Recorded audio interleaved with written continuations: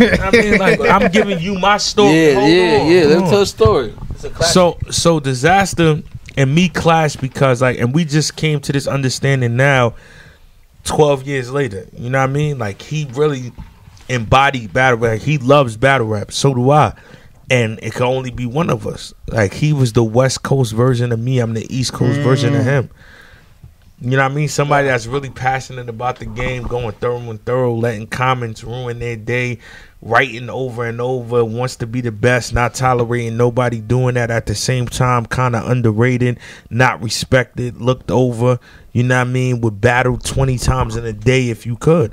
So it's like, it can only be one of us. And at that time, we was both not as mature as we are now, not grown as we are now, and it was just like, nah, it's going to be me. It's not going to be you. Yeah. And we clashed. And it made for one of the greatest battles in battle rap history. And how did Drake end up? But with Drake wound up being there, so, right, it was like a bidding war for the battle. That was the first time I was ever in a bidding war.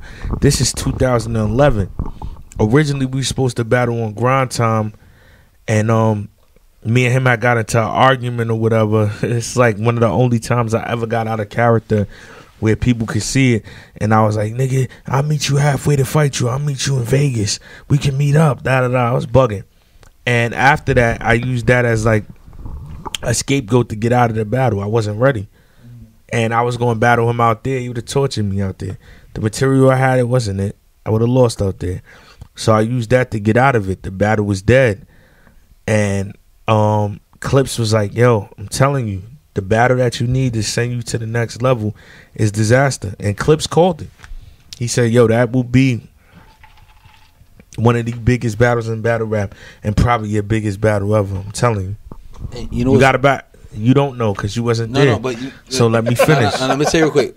No, let me finish. Go ahead. I mean, he's saucy. I'm giving niggas game right now. No, I'm gonna tell you. Hold on. One at a time. Yeah, so at that point when Clip says that, I'm like, all right, cool.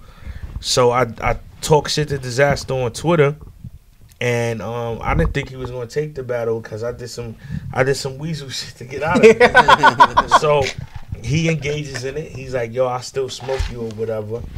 And he was like, but we can do it on URL. URL sees the tweet. At this time, niggas know money like that wasn't in battle rap. I got offered $5,000 to take Dizaster on URL. And I was thinking about doing it for the money, and Clips was like, nah, if you battle Dizaster on URL, it's not going to mean as much because if you lose, he's going to be able to say he came to your territory and beat you. And if you win, you're supposed to because it's there. You got to go to King of the Dot. It's neutral territory. And Organic was like, I'll take the battle. I can't pay what URL pays. And I go on record. Organic, I don't know what Dizaster got. But think about this. Organic offered me $750 from $5,000. So that's what I had to do. I went from, this is DNA at 19 years old. 5 bands in his pocket. $750. And Organic said, I got $750 for you. No, I'm bugging. It was $1,500. I'm sorry, it's $1,500. $750 was the deposit. Yes, $1,500.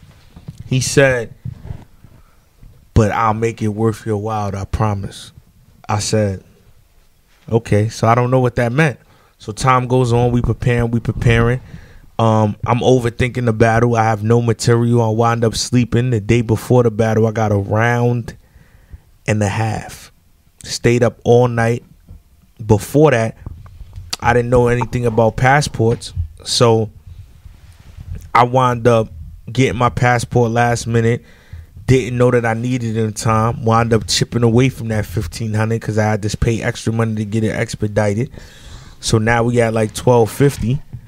The day of the flight, I'm so tired staying up thinking of rhymes, I'll fall asleep. I wound up in fucking Washington Heights by Dykeman.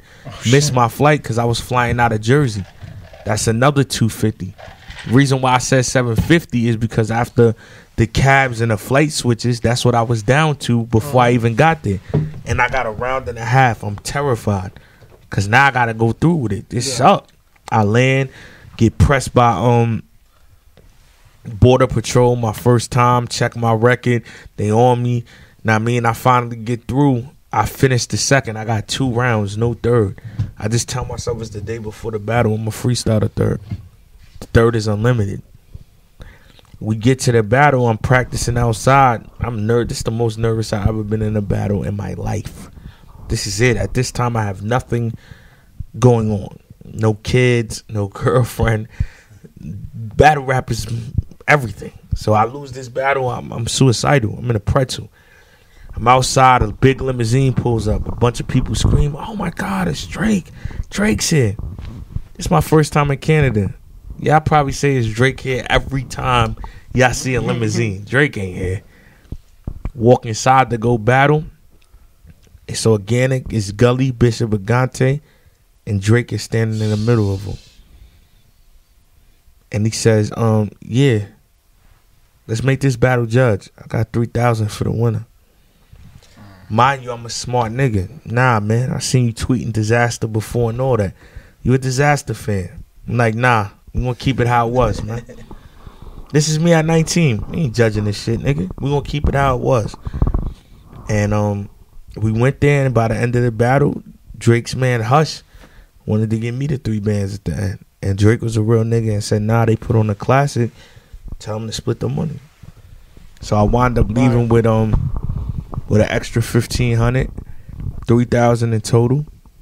And nigga, Drake being there, that shit was worth more than the 5, nigga. And the rest is history. 5.76 million views now if you go on the internet. See, what I was trying to say was, you know how battle rap, they be like, what's your classic battles? To me, I have a one step above that. Cult classics. Like you have to see these battles if you're in battle rap culture. Right. And DNA and Dizaster is one of those battles. If you don't watch DNA and Dizaster, you don't know shit about battle rap. That's how I look at it. It's like Pulp Fiction is a cult classic movie. Right? DNA Dizaster is like a battle that, like, let's say I have writer's block or I'm just like, don't have nothing to watch. I'll watch that battle. Like, it's timeless. Like, you can watch it any era and it's timeless. You know what I'm saying? So what rivalry would you consider me and Dizaster on some wrestling shit? That's a good one. You in Dizaster? Me and Dizaster, nigga. I got one, but I got one, but it's gonna throw y'all off. Same with mine. And it's not even a big rivalry, but it was just the lead up to it. I would say Hulk and The Rock. And I know y'all be like, that's not really a big rivalry, but the outcome of it was so classic. Like, you can go back and watch The Rock and the Hulk right now, and that's how crazy it is. I was gonna say, again, it might throw y'all Sting versus Triple H. It was just Sting. He was the biggest. Not from the attitude of it. You know the problem with that is the Hulk and The Rock. The payoff of that matchup is huge, bro. Like, think about this: The Rock went in there as the face, and it turned instantly in that match to the Hulk. Like, when we were excited to see him Hulk up, push him. We're like, oh shit, the countouts, the when they kicked out, bro. Rock had to hit 2 rock bottoms back to back to win that match. Yeah, and it was just so. And bro, when the Hulk did the Hulk up, the crowd went ballistic. That's the payout in that matchup, yo. Like, just watching the rebuttals. When I remember Dizaster trying to press him, like what are you doing? You know what I'm saying? Yeah, they hit the Drake rebuttal mid round. That's a cult classic, bro. Yeah. Listen, if you're a battle rap fan and you never saw the DNA Dizaster, you're not a battle rap fan. That's just point blank, period. It's like what they say you never saw Lux and Calico. That's up there. That's a cult classic. So I got a question for you, right? This is my podcast. This is Z's podcast.